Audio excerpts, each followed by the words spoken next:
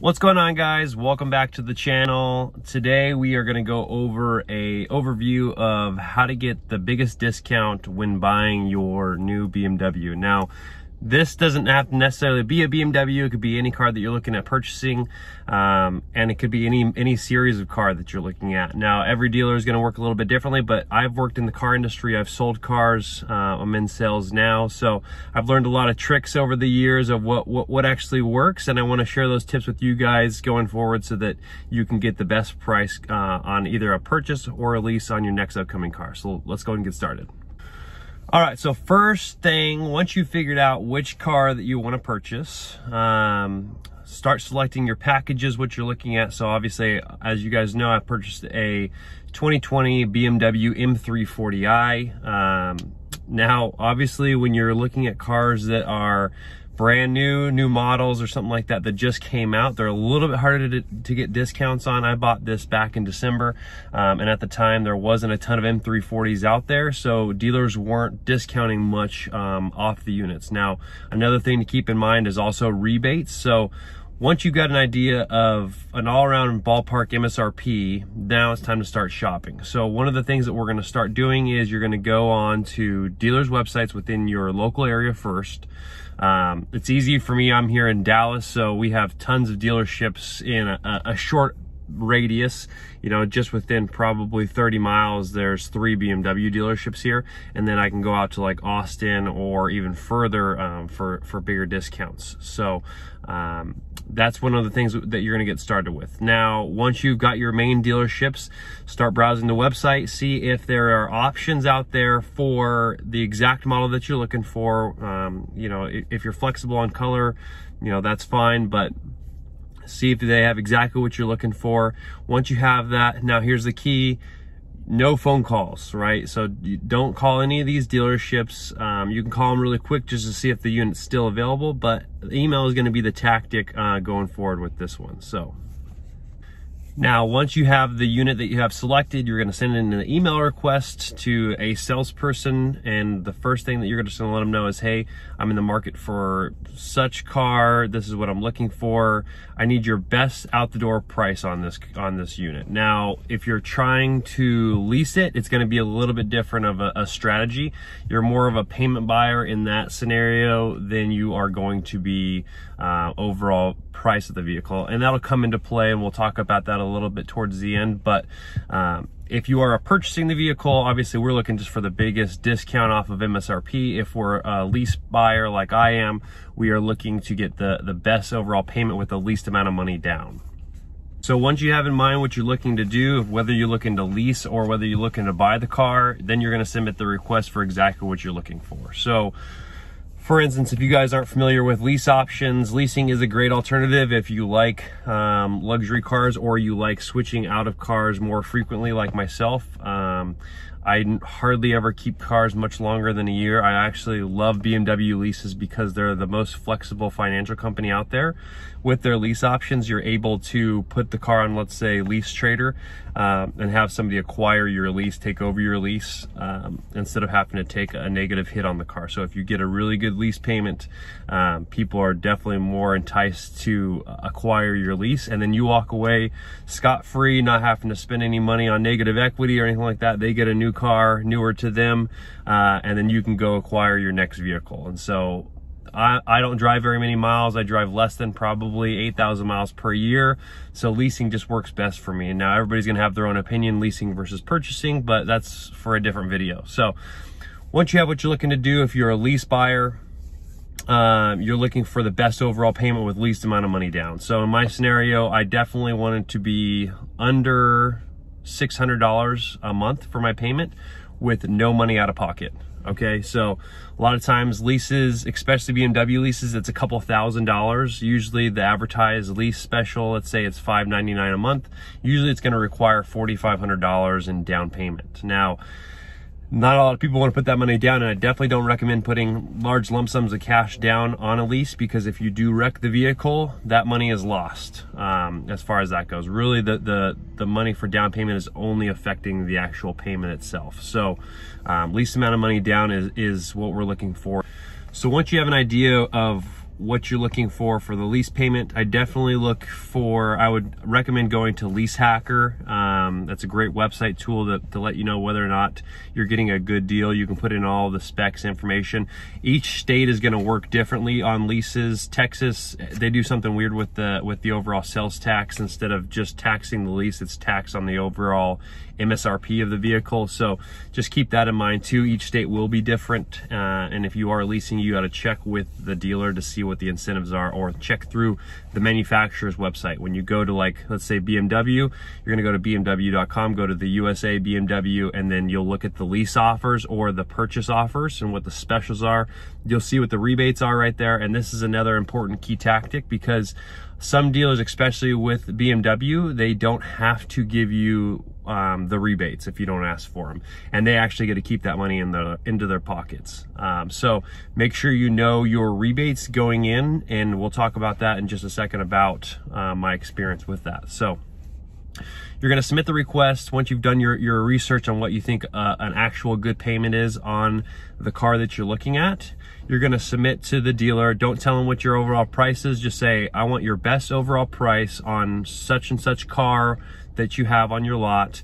I don't want to put any money down. And then know your credit score going into this, because you got to know which level of tier that you fall into. Now, over 700, you're pretty good on a lease or a purchase. You're normally going to get one of the best rates, but realistically, to know for sure, 760 is going to get you the overall best tier for the most part. Now, BMW has even higher tiers than that, but 760 going into it, you're in a good position starting out.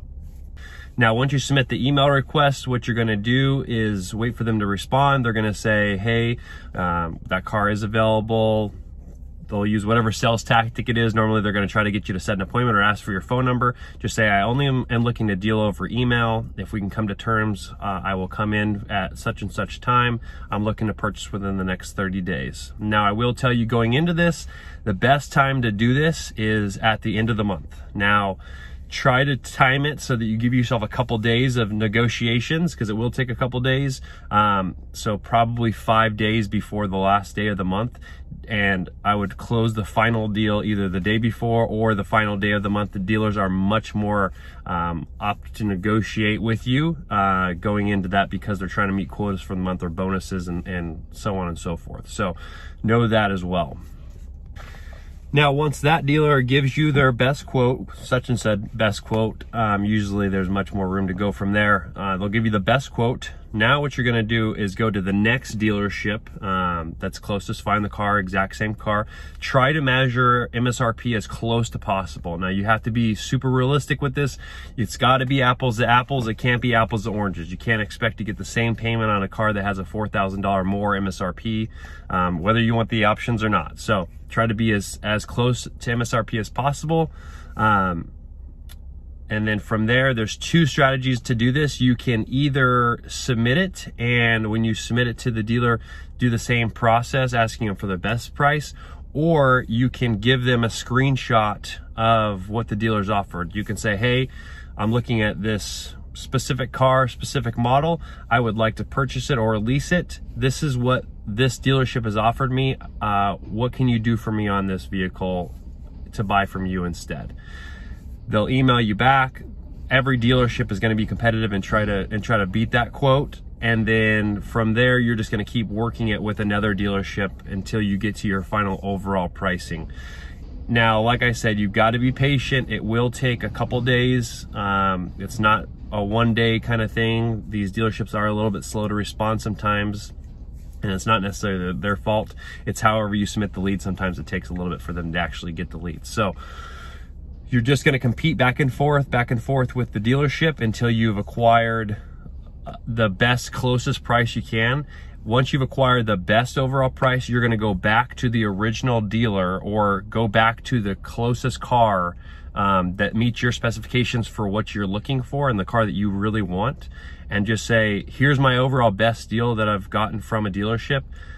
I want to be at such and such payment, or I want to be at such and such price out the door. This will work differently, obviously, if you are if you have a trade, so that's a different scenario. This is mainly advice for if you don't. You can definitely work a trade in your benefit, but a lot of times it's much easier just to sell your car to Carvana or vroom.com. I've sold multiple cars to Carvana. It's much easier in the strategies, because dealerships will try to, you know, fix the numbers where they try to show you more for your trade than what they're actually giving you, creating you to purchase the car for higher. So giving you an idea of exactly how I purchased my car. This is the same scenario that I did. End of the year is always the best time to do it, and then towards the end of the month. So I sent all my requests to the dealerships. My payments, my lease payments started as high as mid sevens. So they were talking $7,000, or excuse me, they were talking $700 a month for the payment, with around $3,000 to $4,000 down. Now, I never run my credit until I'm doing final numbers, so I just tell them what tier I am, credit tier I am.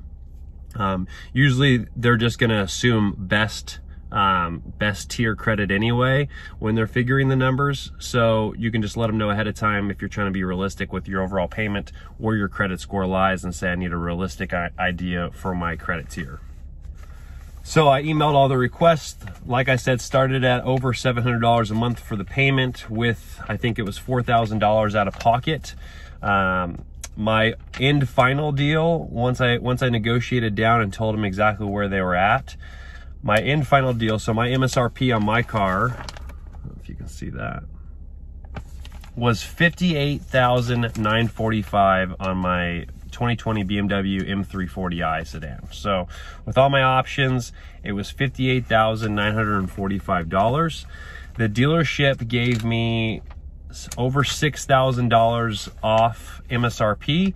And then from the $6,000, there was also an additional $1,000 rebate, but also there was an additional $1,000 that they didn't tell me about that I already knew about. The additional $1,000 was a lease competitive rebate. So the rebate basically said if you or somebody in your household currently has a competitor lease, so like if you're leasing any other brand manufacturer, you're getting an additional $1,000. Now they were trying to not give me that additional incentive and keep an extra $1,000 in their pocket, but I already knew that going in.